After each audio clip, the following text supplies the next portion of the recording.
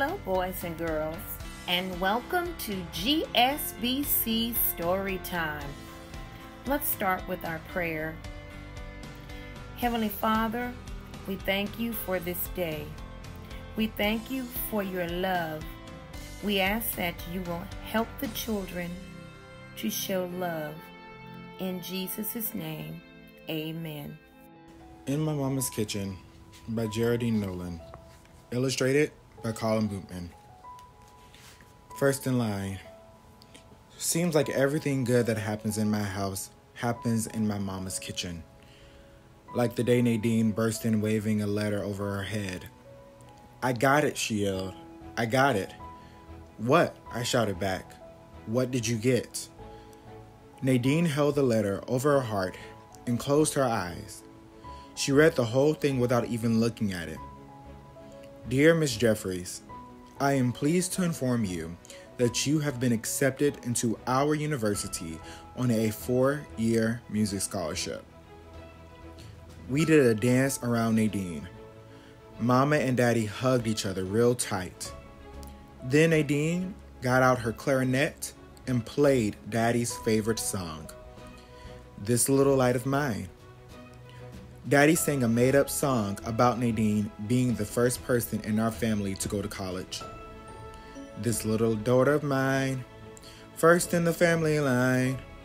This little daughter of mine, she made it college time.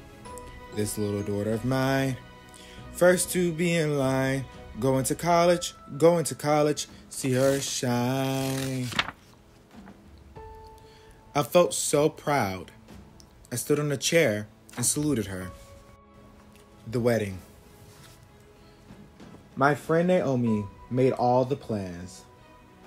We held Emma's wedding in the sunniest part of Mama's kitchen, right under the window. We marched her down the aisle between Mama's African violets. Janie was supposed to be the groom, but she squirmed and meowed and wiggled out of her clothing. Then she hid behind the stove. We had the reception anyway.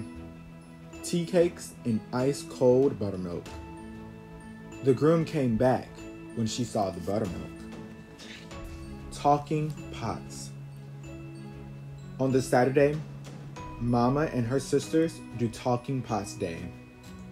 I stay close by. Aunt Katie, Aunt Gloria, and Aunt Ludi always arrive together. Each one is carrying her biggest stewing pot in one arm and shopping bags in the other. The bags Aunt Ludi carries are full of vegetables. Aunt Gloria bags are filled with meats and sausages, and always one odd-shaped package on the top. We all know what's inside of it. The biggest soup bone in town. Aunt Katie's bags hold extra cutting boards, knives, vegetable peelers, bowls, and spoons.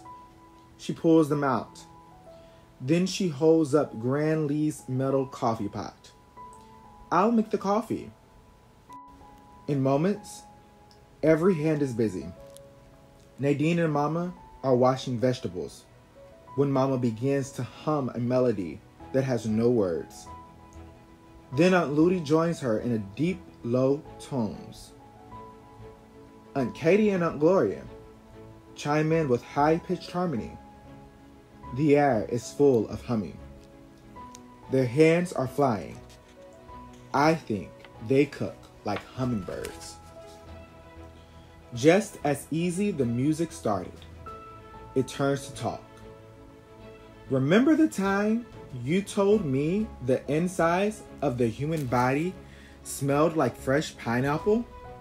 Aunt Ludi asked, as carrot peelings fly into her bag. I got laughed right out of 7th grade science class that day. "Remember how Mama always bragged about the way I chop onions?" says Aunt Gloria, as her knife cut chunks on the cutting board. "Always minced so nice and fine and never a tear." She sighs, shaking her head. "How about the time You made my Easter dress on the sewing machine, Nell. Aunt Katie, seeding tomatoes, says to Mama.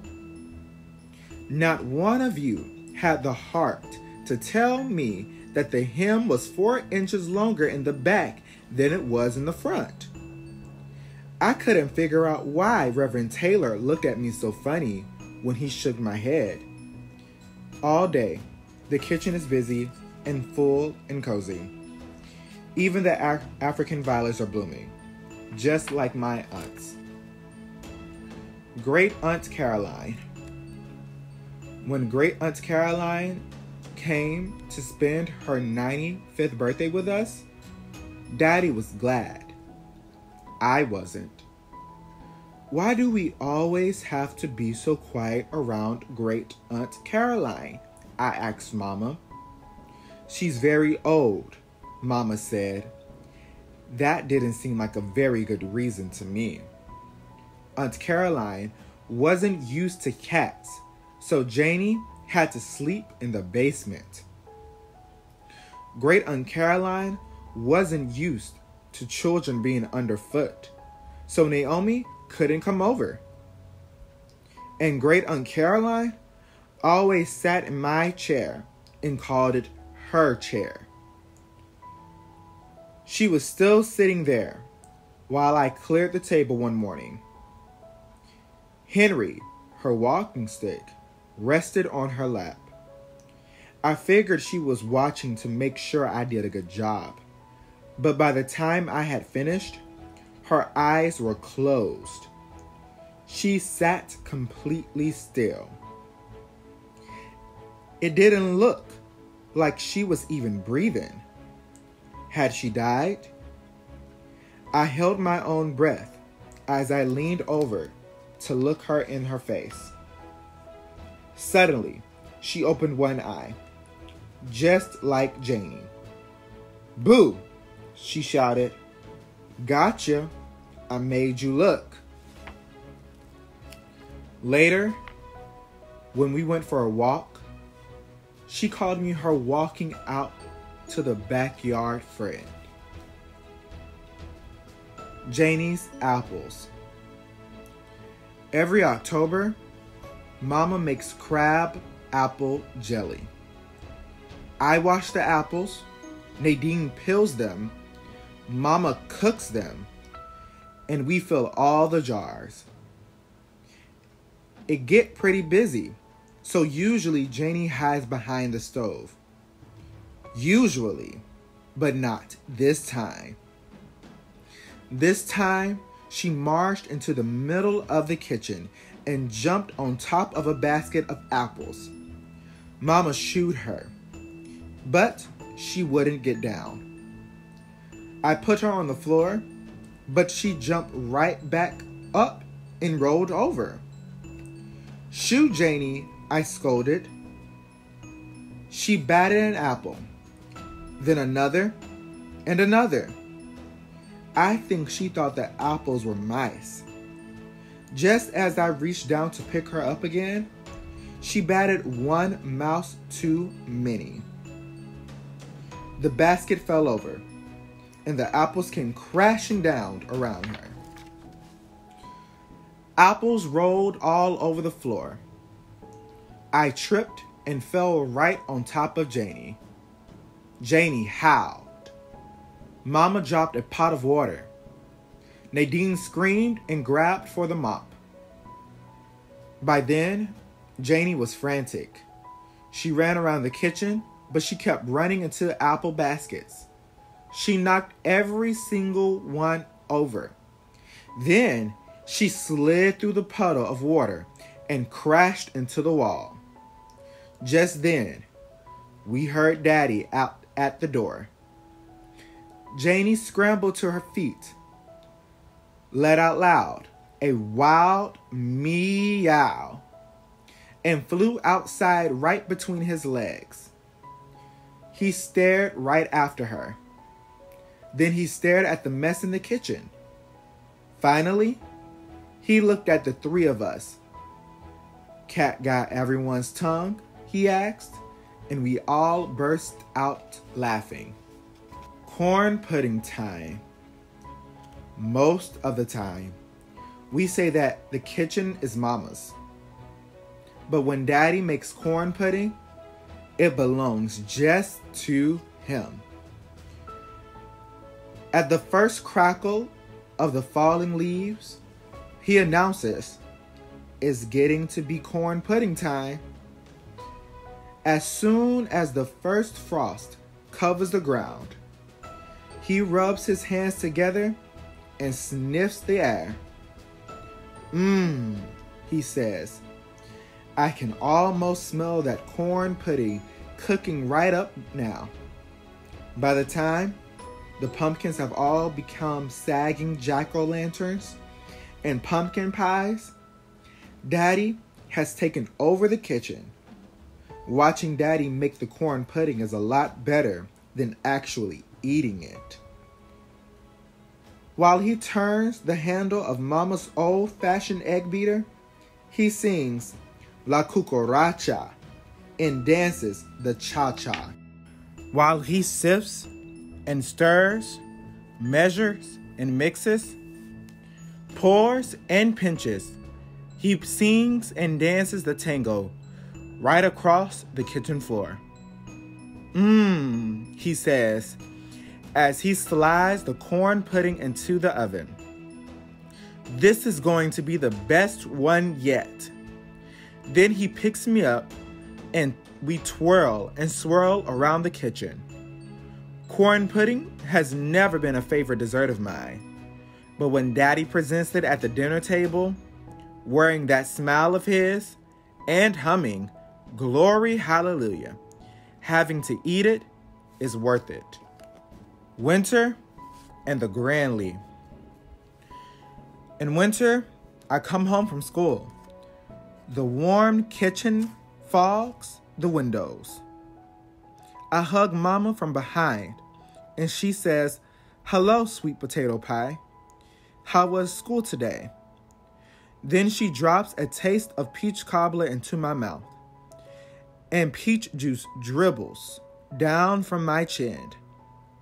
"Stand close to Grandly and warm the shivers off," she tells me. Then we talk about my day while she stirs a pot of greens, turns the frying chicken, and mixes a bowl of cornbread batter.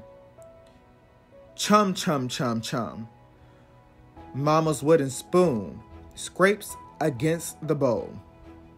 But before she can put the cornbread into the oven, she jiggles and shakes the doors. "I don't think I'll remind Daddy that the handle is still broken," she says to me.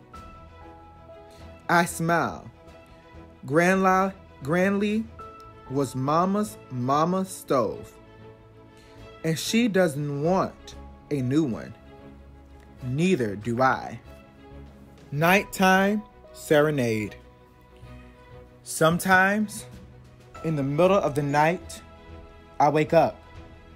When the house is dark and quiet, I can count the ticks on the clock. 493, 494.